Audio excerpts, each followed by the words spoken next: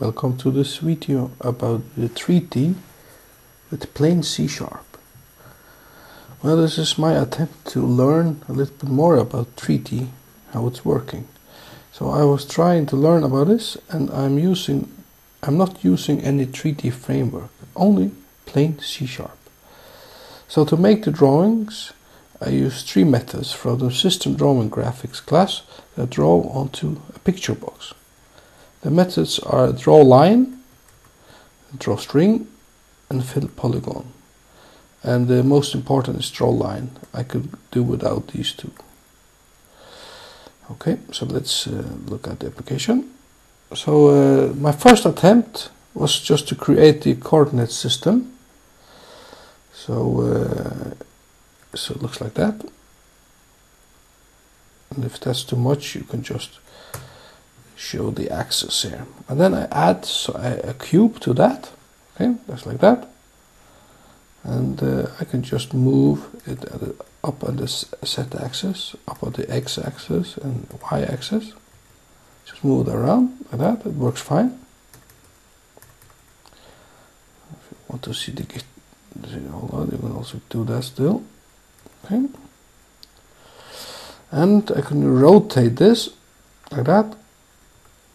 Okay, that's fine.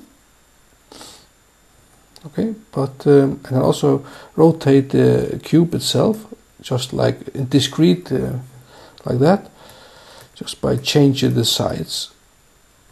This is not perfect. I was trying to get the full 3D effect on this cube, because I couldn't get underneath it for real. So I have to, like, I try to tilt the gitter. It's not perfect, you see. And if I want to go underneath it, this looks like that, and have to change the paint order. So now I'm looking up underneath the cube. It's not good. It's not really good. But this was a good first attempt, I thought. So then I read about this on the internet, of course, and there is this article on Wikipedia and some video also on YouTube. So you have to use this basic rotation matrix.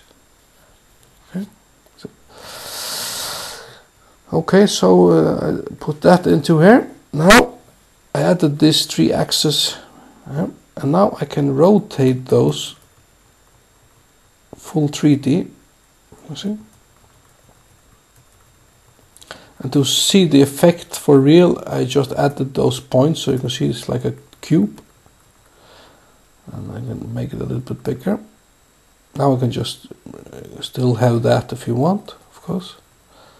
But I can just move that, and I just make it automatically, so it now goes around 100%.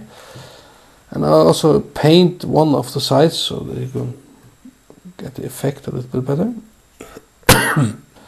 Okay, so what's happening here? Well, let's just stop this. Excuse me. Okay, so what are we seeing up here? Those are the 3 X, Y, and Z coordinate inside the other axis, of course.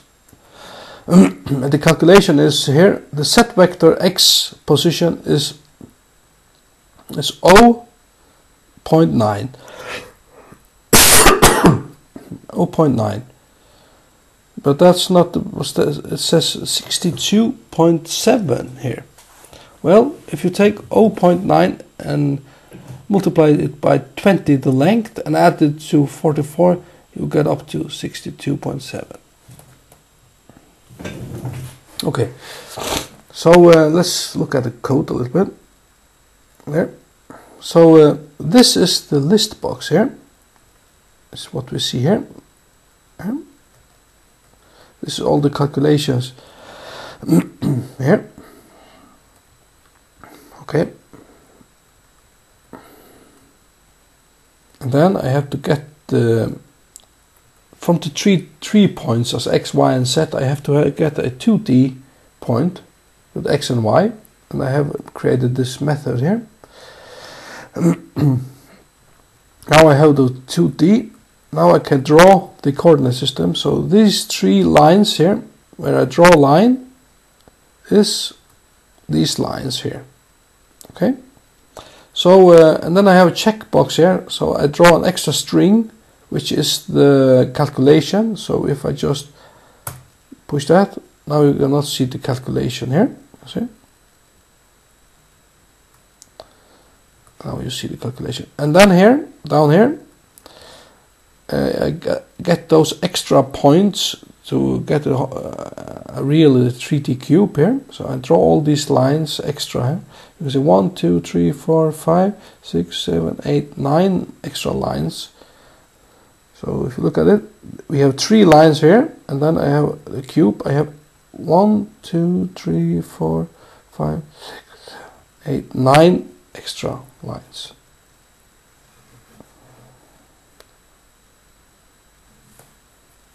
Okay, so and then the last point is a checkbox also. This is for the FillPolygon here, which is that one. So that was it. Thank you.